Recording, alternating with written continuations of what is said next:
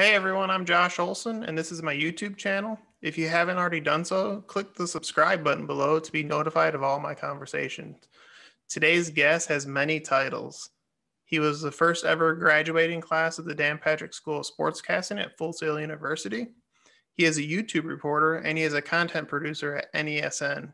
Today I have a conversation with Tyler Boronski. I hope you all enjoy. So I appreciate it. You got it, man. No problem at all. So you're in Orlando right now? Yeah, I'm in Orlando right now. Yep. I graduate in May, so first week of May. Awesome, bro. How do you like it so far there? It's a good experience. I've had fun. There's a lot of stuff to do. They keep you busy and Yeah, right. a lot of good networking opportunities. Talk to a lot of people and stuff. So it's really cool. Cool. And what exactly do you want to do because you're in entertainment business, right? That's your degree? Yeah, entertainment business. So I want to work in theater, but obviously right now that's a tough call because everything's shut down. So you never know though. Like you never know with that degree. Like it's pretty open-ended in a way. So that's good. Like I had a couple friends that graduated from that program and they're different spaces. One went into actually like video game, which I'm like, maybe you should have went to game design if you just didn't go into video games. But and I've seen like people go into music afterwards too, more event stuff. So I mean, it's kind of open-ended, which is nice. How was your experience at Full Sail? You graduated in 2019, right? Yeah, October 2019. I mean, I loved it because the sportscasting program was brand new at the time. It was the first ever class for it. So, I mean, they were trying to figure it out as well, but it was pretty exciting to be part of something like brand new. And, they focused a lot of attention on it and they were bringing a lot of different guests all the time. So I really loved the experience there. I mean, it definitely helped a lot. And I know the sportscasting program, they kind of do like their own thing, like, I don't know, separate from Full Sail. Like they kind of get their own group, but I mean, like the teachers, they were all great. And like, they're honestly like Gus Ramsey, who was the program director for that, for sportscasting. He's pretty much the reason why I'm at this company now at NESN in Boston. Like connection he had, my boss worked with him at ESPN.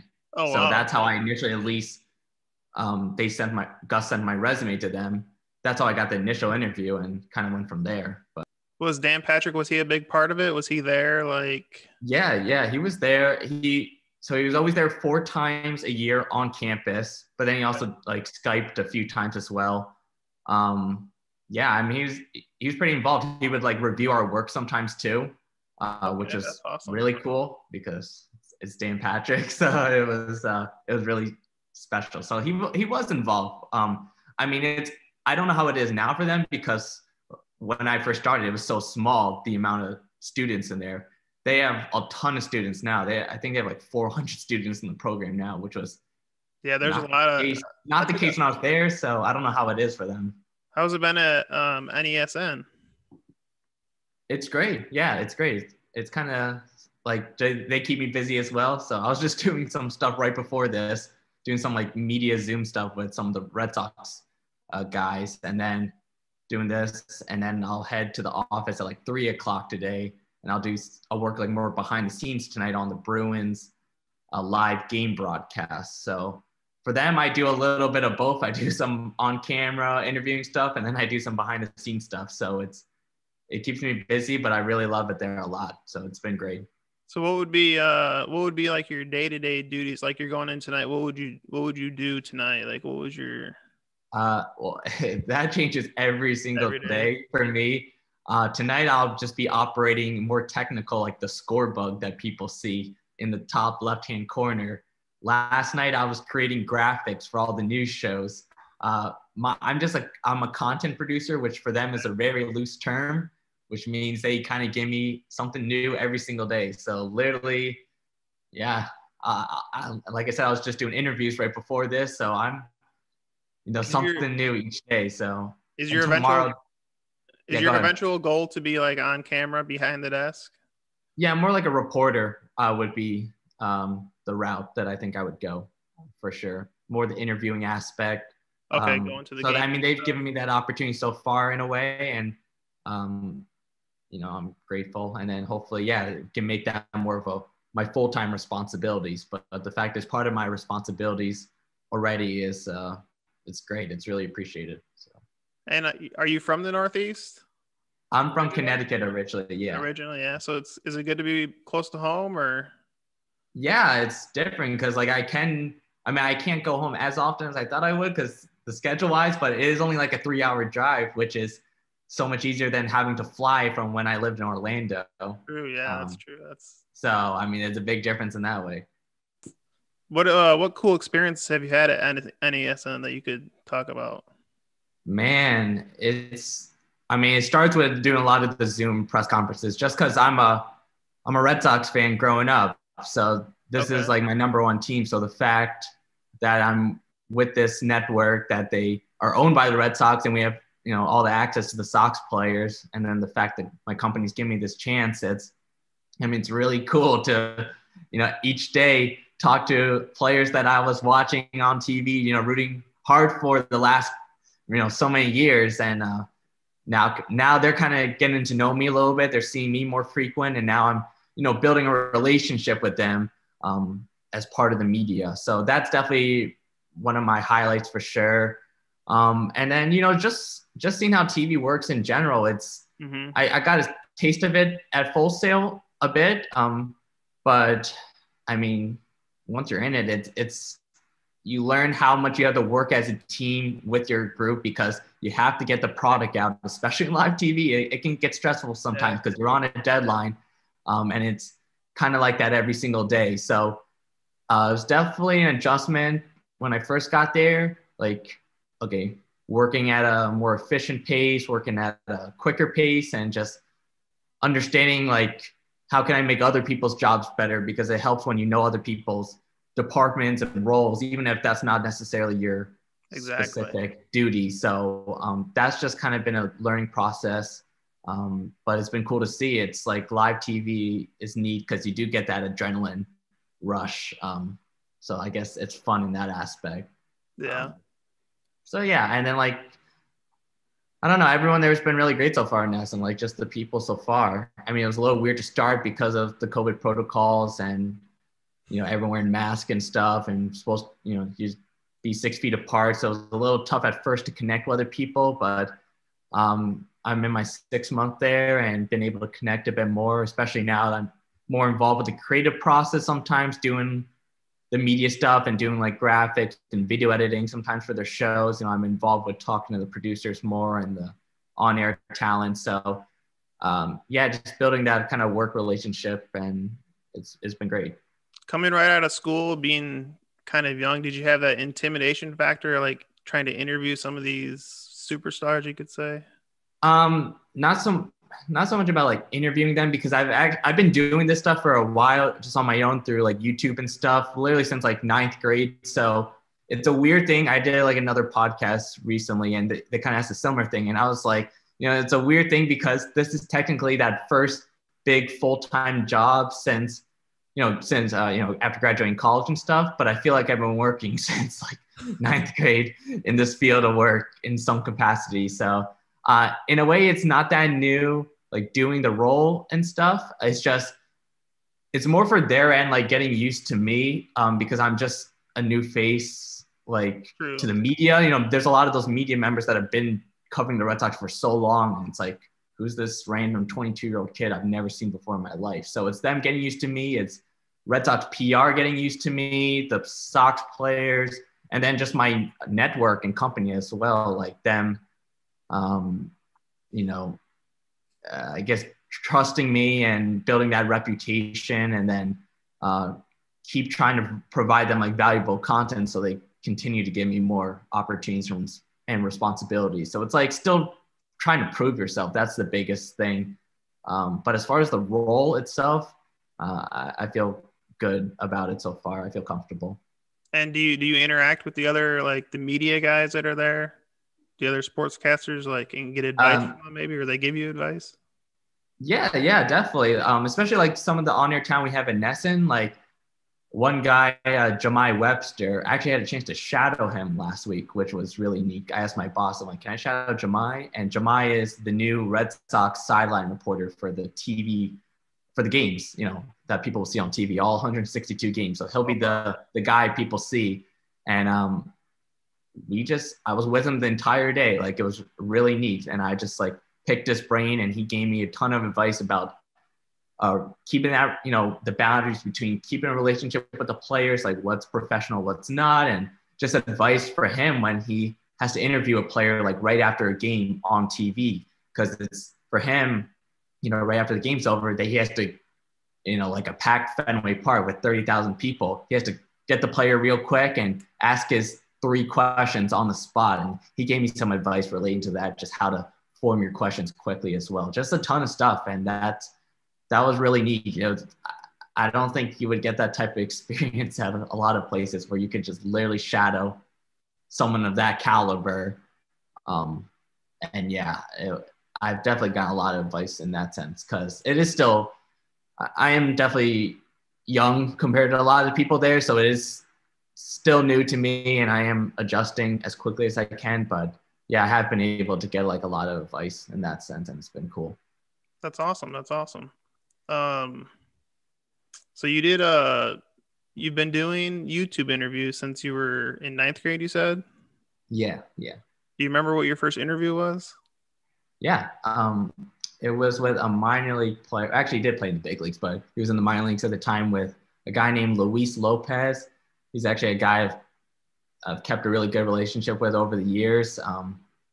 And yeah, I remember thinking one day, I was like watching ESPN and MLB Network, and I'm like, man, all these like reporters, they get to like talk to players. Like, I lived near a minor league ballpark in Connecticut. So I was like, why can't I just talk to players like the ESPN reporters do? So I had known Luis for a while, and I asked him if I could interview him, got my credential or whatever. And then once I interviewed him, I was like, man, this is so cool. Like, you get this one-on-one time with a player to ask any questions you want. Like, I just love doing it. And then later on, I was doing it for fun at first, but then I realized, like, probably like 11th grade, I was like, oh, you can do this for a career.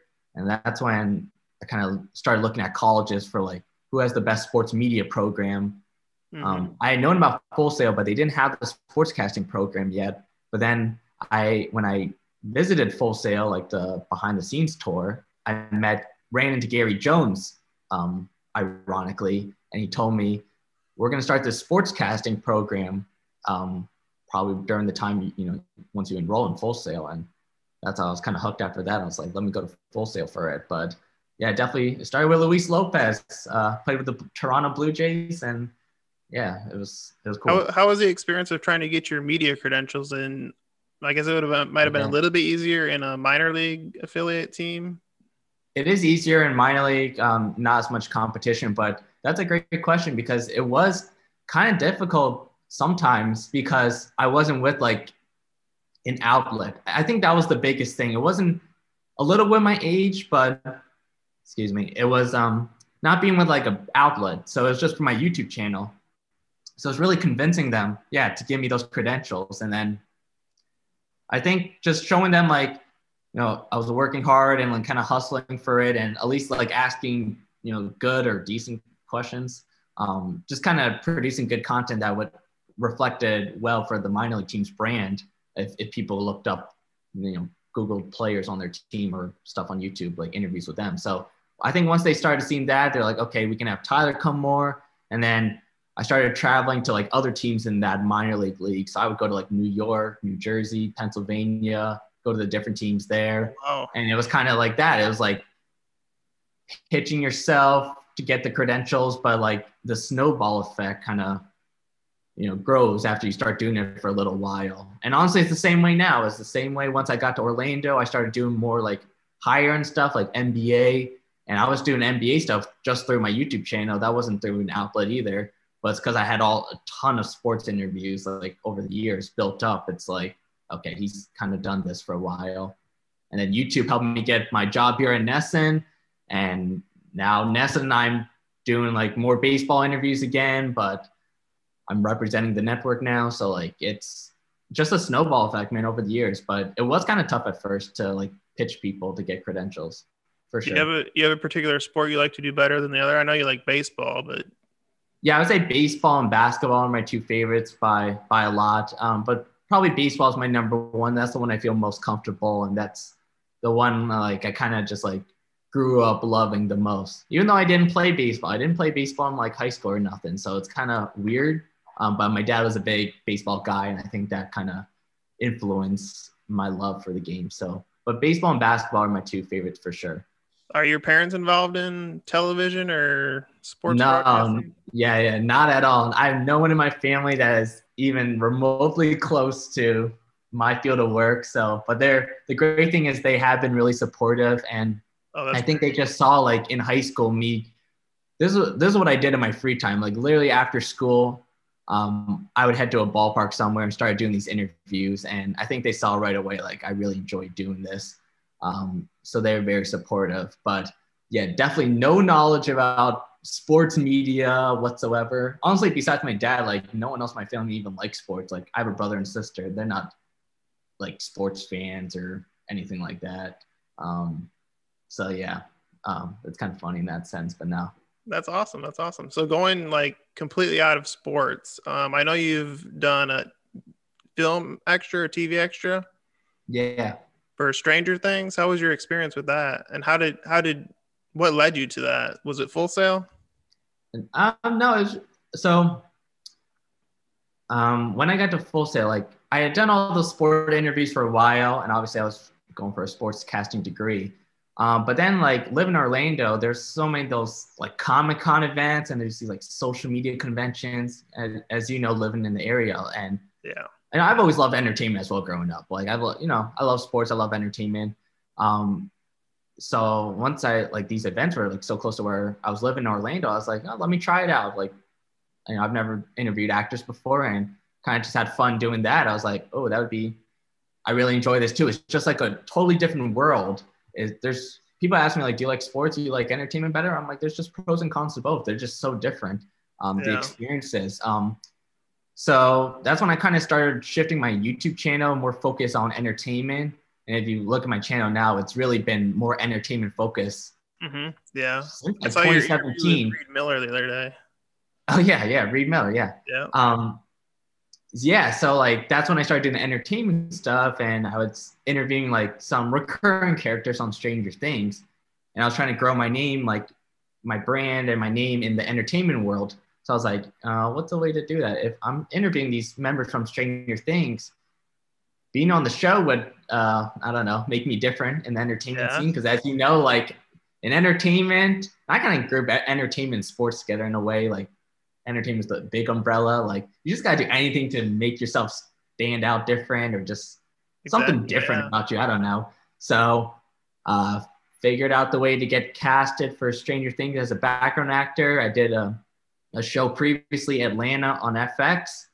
And then I had a friend that did Stranger Things season 2, and they kind of helped me with getting me in touch, or telling me like what the process is to get casted for Stranger Things, like who's in charge of it and stuff. So submitted my information and stuff for Stranger Things season 3 to the casting person for that. And surprisingly, for Stranger Things, it took a while to get casted, even just as a background actor. It took like 4 rounds, I remember, which was like 3 or 4 months it ended up being. Oh wow. Okay. And you had to like submit like a lot of different info and like some sort of headshots. It didn't have to be like professional, but like headshots. And you needed to keep your hair super long. Like you couldn't cut your hair at all. If you like cut your hair, they were like gonna like, I don't know, disqualify you, because I guess they want the 80s look or whatever. So it was actually kind of a process for Stranger Things, but then I got casted for it. Luckily, like I got selected. That's And awesome. yeah, I That's went to great. Atlanta for it for a week, because that's all I could do. I had to miss a couple of days at Full Sail. And as you know, being there, you can't miss too many days at Full Sail or you'll fail the class. So I definitely reached my limit there. I missed 2 days, I believe. And I was in Atlanta for the week. And it's still one of my favorite experiences I've had, because yeah, I'm just a background actor. Like obviously I'm in it for like 3 seconds, the show, but just the experience of being on the set. And I try to make the most of it, like interacting with the other background actors.